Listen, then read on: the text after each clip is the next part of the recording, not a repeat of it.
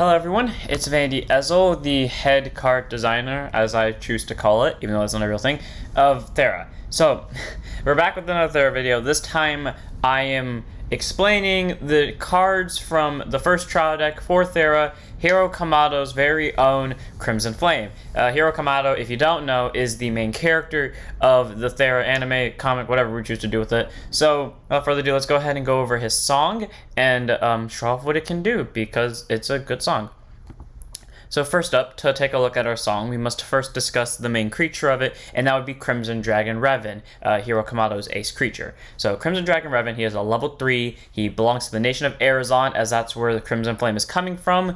He has 200 power, and he can deal 1 damage on attack, as what all creatures can do, or most creatures can do, as a matter of fact. So, his ability is by paying 2 and discarding 1, you can choose a creature from your hand and reveal it to your opponent. If you do, this creature gains power equal to the chosen creature's power until the end of turn. Meaning that, say for example, you had another Revan in your hand. By paying 2 and discarding 1, aka flipping over 2 cards in your damage zone and discarding any card you want, and then revealing another creature in your hand, say for example it was a Revan, he'll gain another 200 power for the turn, which means he'll have a total of 400 power if you reveal another Revan. And his ability is not once per turn. That means as long as you constantly have 2 pay and another hand card to discard outside of the card you're revealing, he'll constantly gain more and more power, making him an even bigger number. This could also possibly bring him to 1,000. That has happened before. Not to me, but I have heard test stories from the developer of the game, and he has said that he's gotten over to 1,000 in the with just the trial deck alone, and that is definitely possible. And it's all around just impressive that he can do it. His flavor text being accept the power and fly with the dragon. Interesting flavor text, reveals a little bit about Revan's character as a whole. So yeah, it's a good card. I think it's really nice. It is the main focus of the song because the whole point of the song is to focus on mass power gaining. It is a straight up, not a one-trick pony, but I would definitely say it. Well, I would say it's a one-trick pony, but I would also very much say that it has one job and it does that job really well. So if you're looking for a deck that's like a one-man army, they have one thing that's really big, this is the song for you. So all the cards in this trial deck, by the way, are at 4 of. So there's Revan. Then we have our quote-unquote main level 1, Crimson Draco Kid. He is also a dragon. Every creature in this song, except for 1, is a dragon. So it's a level 1. It has the shield icon. Revan, I forgot to mention, has the gift icon over here, as you can very much see. So that basically means on attack, pay 1, get a gift check, you reveal the top card, and, you know, regardless if it's a trigger or not, it goes to your hand. And then Crimson Draco has the shield icon, meaning that he can be used to defend you when your opponent attacks you. So he's a level 1 with 100 power and 1 damage, the same stats that pretty much all level 1s have. The most power a normal level 1 goes over to is 100. There are very few that hit over that threshold, but still, there are some. For Crimson Draco Kid, his ability is pay 1, destroy himself, and choose a creature with Crimson in its card name on your field, and it can deal 2 damage instead of 1 until the end of turn. So that's really good. That basically means, say for example, you took Revan over here. If you were to use a skill, pay 1, destroy Crimson Draco Kid, when Revan were to attack and deal damage to your opponent this turn, they'll have to take 2 damage as explanatory from his skill. So that's good. Basically, 1 creature can do the job of 2. That means, like, for example, since Crimson Draco Kid is so much more weaker than Revan, if you've already used Revan's ability to get a lot of power, maybe hit the even 1,000 threshold from it, then obviously you want to give Revan the ability to do 2 damage, because it's more likely that they're going to guard the Crimson Draco Kid because it's only 100 power, rather than guarding the Revan who is already in the thousands. So might as well make sure that Revan can do more damage on hit, since it's the more likely one to hit. All around, Crimson Draco Kid is really nice though. He definitely helps benefit the rest of the song. He's a supporting piece that I love to use. He is rarely used though, but genuinely does come in handy when you use him because of the extra damage he can push through. So all around, nice card, 4 of. Then we have our Safeguard, Young Guard Draco Kid. So level 1, 50 power, 1 damage, the same stat that all Safeguards go. There are very few creatures that are level 1 that go to 50 power, most of them being Safeguards that actually go to 50 power. The other ones, unless they have a really good abilities, typically stay at 100, and even the ones that have really good abilities still sometimes stay at 100. So for Young Guard Draco Kid, the Safeguard ability, the ability all of them have, basically this means you can only run 4 Safeguards in the entirety of your song. Doesn't matter if they're the same Safeguard or different Safeguards, you can only run a total of 4 of them if they have that Safeguard ability. And his ability, and the same ability that all Safeguards have, are discard this card, stop an attack from an opposing creature. Basically that means when your opponent is to attack you, say for example your opponent is also using Revan, and their Revan has hit like 1,000 and 1,100 threshold, and they're just swinging at your face, and you cannot guard it with normal cards because it's way too big. You can simply just discard Young Guard Draco Kit and the attack becomes nullified. It's stopped. It doesn't go through. Yes, if they paid 1 for the gift check still occurs, but you won't take damage from the attack. Your creature won't be destroyed if they're attacking a creature. All around you are safe. That is the point of safeguards, as evidenced by the name. All around, Young Guard Draco is definitely really good. He has saved me a bunch of times. Granted, you always want to kind of run a safeguard in your song, unless you think that you would be better off playing cards with more abilities based off your main win mechanic. But either way, Trial Deck has it at 4 of, and that's definitely a good number you want to have it at. Then we have our ace combo card, as I would call it, and that would be Shield Guard Dragon. So level 3, the Nation of Arezon as well. He has the shield icon instead of a gift icon. Most level 2s and most level 2s and above have gift icons, but Shield Guard Dragon here is the exception because he has a shield icon. So he has 300 power and 1 damage, and that's really good because he has even more base power than Revan himself has, the ace creature of the song. You may be wondering, why is that the case? The reasoning for it being this creature can only be placed as a guardian. That means even if you have it in hand and you have an open field, you can't call him onto your board, which is sad because that basically means you have a 300 shield, which is really good because that's pretty much a stop of anything that isn't a Revan. But the downside is it doesn't benefit your field at all. It just can't like swing into stuff. But here's the best part about it. I said it's a combo card. You use it with Revan, pay 2, discard 1, reveal a copy of Shield Guard Dragon. You have 300 power to 200. That's 500 power. And since it's not once per turn, you can keep doing it. After 3 uses of that, the Revan has already hit 11,100. All-around Shield Guard Dragon is definitely a good combo card because you can either use it defensively like it's intended to, or you can use it as a shield bast and make Revan a lot stronger on his own, and then make him probably the most deadliest card on the board in terms of just base power alone. All-around Shield Guard Dragon is really good for both defensive and offensive maneuvers, so I think he deserves to be at a 4 of in your song. Then we have Draco Kid of the Flaming Fist.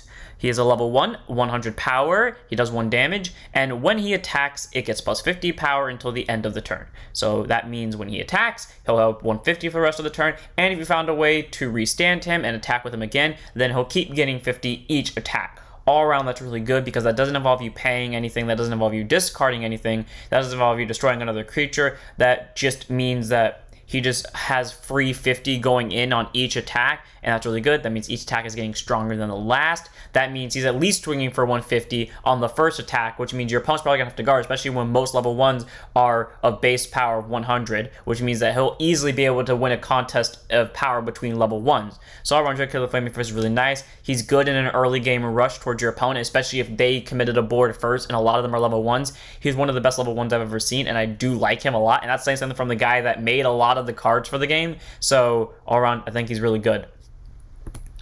Then we have, I think, what all of us in the Thera community, or like the ones of us that have played the game, can agree is like the hands down best level 2 that we've either made, or the best level 2 in this trial deck at the very least. I mean, best level 2 for one of the best level 2s in Arezon in general. I'm just making a point because it is Hammer Dragon. For both me, the testers, the creator, anyone who's literally played Arezon, we all agree this is one of the best level 2s for Arezon. So, he has 150 power, as most level 2s do. Not a lot of them have it, but most of them have like a 150. And then he has a damage of 1 as per usual. Pay 1, this creature gets plus 50 power till end of turn. Okay. He's kind of like Revan, where in the case that he can gain power, it is less costly than Revan because it's only a pay 1 instead of a pay 2. You don't have to discard 1 for it. Downside is it can get you relatively less power because Revan gets the power of your other creature, but that's fine because that at least brings him to 200, and you can keep doing it. It's not just once per turn, so if you have enough pay, you can actually bring him higher than Revan if you need to. But the ability that we all agree is the best part about him is when this creature destroys an opponent's creature or deals damage to the opponent, you draw a card. Basically what that means is, like it sounds, if he destroys an opponent's creature through battle, or maybe he attacks them directly and they don't defend it and they do take a damage, you get to draw a card. All around, that's really good. Even if they nullify the damage from the creature, as long as it destroys the creature, still goes off, and same with the damage. Like even if they see a heal trigger during the damage, as long as they actually took a damage, you still get a draw. So all around, he's really nice. He helps increase your hand amount really quickly. He can get power relatively easily, and he's definitely one of the best level 2s I have ever seen. I think whoever made the skill, because I know I didn't make this skill, did a really good job. It's balanced, it's strong, it gives a lot of support to the song in general to where you don't have to just rely on Revan winning you the game. All around, I think it's amazing. I love this level 2, and I give it a 4 of for that one reason alone. Like, it has everything it needs in one singular card. Then we have Dragon Rider. So he's the only creature in this song that is not a dragon, and I believe this is our last creature as well. He is a Dragon Knight. He is a level 2. He has the gift icon as well. He has 1 damage, 100 power. Pay 2. When his attack is guarded, you may return him to the hand, and one of your creatures gets plus 100 power till the end of the turn. So all around, that's relatively good. Paying 2 outside of Revan is kind of a hefty cost, but it's nice that when he attacks, because he has such low power in the hundreds, it's easily guardable. That means your opponent is more likely to guard it than another attack that's already bigger. And if they choose to guard this one, you can return it to your hand and make another attack even bigger. So if they were at 9 damage and they didn't have a safeguard, and they were like, okay, I can defend this one and not guard the other one, quickly guard this one, the other one's going to get a lot bigger by it. So all around, Dragon Rider is really good. You always want to attack with this one first to try to see, or like in the situation where you can push your opponent to where they have to guard it, because once they do guard it, you can make someone else equally bigger than Dragon Rider, and not to mention you can return him to hand. That means you can use him next turn when you call him again and keep using him so your opponent can't touch him. All around, Dragon Rider is definitely one of the better level 2s. He on his own is not good because he requires other creatures to be good, but he can bring other creatures to such a higher power level that it actually in turn makes him one of the best support cards in the song. I think he's amazing. I like him. I give him a 4 of, even though he already is a 4 of in the song. And then we move on to our first spell. First up, we have Crimson Strength. Me personally, as a guy doing this, I did not used to like this card very much, but then after I won with it via a top deck on the on the Shoji versus Hero match where I was playing Hero, yes, I've slowly begun to like this card. So Crimson Strength, by discarding 1 from your hand, you choose a creature from your hand and you target a creature on your board, and it gets half the power of the creature you chose until end of turn. So the reason why I used to not like this is because this required 3 cards to work. 1, you had to have this in hand to obviously use it. 2, you had to have a card to discard. And 3, you had to have another creature in your hand, and you had to have a creature on your board. But the upsides of this is it basically acts as a pseudo Revan. It is semi the same discard cost as Revan, but at the same time, while it only gives half power, it does it without costing any pay, and you don't need Revan to actually pull off. So say for example you had a Dragon Rider on your field and you had a Revan, you can discard 1 from your hand and then reveal the Revan and then add 200 and then add 100 power to Dragon Rider. And all around that's really good because maybe you already used up your summonings for the turn and you've already summoned a level 2 and a level 1, so you can't even summon Revan, but now Revan can support you from the background because you can use his power to increase someone else's power. All around, Crimson Strength is a really nice support card just because it costs no pay, meaning you can spend more pay on other skills, and you can still increase your power to a grand extent. So all around, Crimson Strength is a nice card, and I give it a 4 for that reason. Then we have Dragon Wings. So for Dragon Wings, it's a very simple card. It's a discard 1 card from your hand and you may draw 2 cards. So all around, it's just an exchange basically, because the card you discard and Dragon Wings itself are technically being discarded, which means you only draw 2 to replace them. But that's good because maybe you just discard something that isn't useful to you at the moment, or something that you know you can't use in this matchup because maybe your opponent counters it with a certain play, so you can choose to draw 2 and hopefully you'll get something better out of it. Like for example, you can discard a Crimson Strength when you have not a lot of creatures in your hand to use Dragon Wings, discard the Crimson Strength, draw 2, and maybe you might draw Revan so you can summon Revan, and maybe you might draw Shield Guard Dragon. So now you have the combo set up just from 1 card. All around, Dragon Wings can definitely lead to a lot of possibilities. While there is a chance you could end up getting 2 cards that are effectively worse than the card you discard, it still helps switch out cards in your hand that you cannot use, or cards that are not good in the situation, compared to the top 2 possibility that might end up saving you in the long run. So all around, Dragon Wings is definitely a good card, and I do like it. There's just one draw card I think is better. It's not in this song, unfortunately, but it is another song that I definitely cannot wait to cover in the future. Then we have Fire Blast. So this is definitely one of the better traps. It's the only trap in this song, but it's definitely a good trap. So by paying 2, when your opponent plays a spell or a trap, deal them 1 damage. So I forgot to mention with spells, but spells, if you don't know, they can be played during any time during, well, not any time during your turn, sorry. They can only be played during your main phase unless specified otherwise. Like say, for example, one of them said when your creature is destroyed, then you can play the spell. Yes, in those situations, then you can obviously play them outside of the main phase, but otherwise typically they're restricted to the main phase. As for the traps, they can be played during any time, regardless of whose turn it is, when your opponent activates an action. So for this one, for example, regardless if they play the spell or trap during their turn or your turn, if they play a spell or trap and you have to pay the 2, deal them a damage. all around, it's really good. It can quickly burn them damage, and considering how this song works from my personal experience, where you could possibly go down to low hand cards very quickly and you could run out of steam, meaning your opponent could overwhelm you with a counterattack and you'll probably lose, you want to be able to do them as much damage as possible. So being able to get a free burn damage off just from them playing a spell is good, because that means they could either get racked up damage slowly. That means all you have to do is get one less attack in for you to be able to win, which is nice. Or if you've already pushed them to 9 damage and this is where they're starting to make their counterattack, if they cast a spell while they're at 9 damage, quickly pay the 2 and you win the game unless they see a heal trigger. All around Fire Blast is definitely a saving grace. It can either win you the game or quickly disrupt the opponent, or like make it easier for you to win in general just because of the quick damage it can deal. All around, I like it. It's definitely a good card, and that's why it belongs in this trial deck. So 4 of. Then we have one of my favorite runes, which is Strength of Arezon. So, little spoiler I want to say, for future cards, or runes basically, there are typically maintenance costs for most of them. And maintenance costs are what I refer to as cards that have an on-place cost, but that's not the maintenance cost, that's just them being on place. But the maintenance cost being with, at the start of your turn, either pay 1 or discard 1, like those are some examples of maintenance costs. And then if you don't do that, then the card is destroyed. So basically either pay the cost or it goes away. And one of the runes from the trial, or the runes from the trial deck, don't really have maintenance costs, and that's why I think they're all really good. Like some of them have on-place costs, but this one doesn't have an on-place cost. It doesn't have a maintenance cost. That means the second it hits the field, it's basically staying there unless your opponent actively gets rid of it. And for Strength of Arezon, is definitely a good rune, because by paying 1, all of your creatures get plus 50 power until the end of turn.